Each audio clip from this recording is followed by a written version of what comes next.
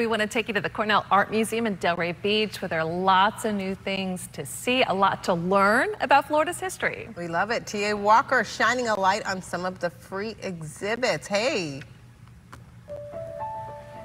Good morning, Holly. Good morning, Ashley. Good morning, everyone. Yeah, there's 4 free exhibits here at the museum, and one of them is Reimagining Palm Beach, Past, Present, and Future. And this is Addison Meisner. It's a historical photo that has been transformed, and you can see even Johnny Brown, his monkey, is up there. If you don't know that story, that's a whole other tale. But I want to bring in Maruska. Tell us about this exhibit that we're looking at right now. We are honored to have Serge Strasberg's work featured here at the Cornell Art Museum. It's a new, fresh look at historical photos, mostly Palm Beach notables and all of our area, so it's hyper-local, but it's a wonderful, colorful, exciting way to look at the past. And Serge, you worked with a little bit with a historian and figured out how to take these old photos and update them. Yes, I updated them not just by painting, adding color, but I reimagined the costumes in modern classical Palm Beach attire, like Moss and Hoffman, for example. Oh, I see. Let's look at some of the video of some of your paintings so people can get a up-close look.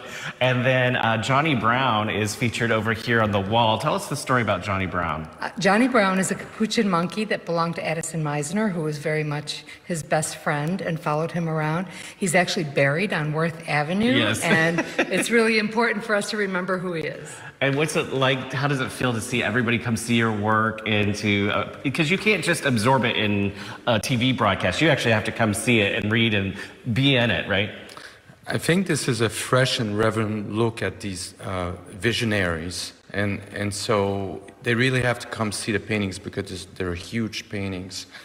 They have to see them in person. Love that. Thank you so much. Now, the museum's open Monday through Sunday. I want to bring up some different video. We learned last week that plein air is French for painting outside. And there's another exhibit in this hall called Painting in Paradise. And good morning. How are you? Tell us about this exhibit. Good morning. This is Painting in Paradise.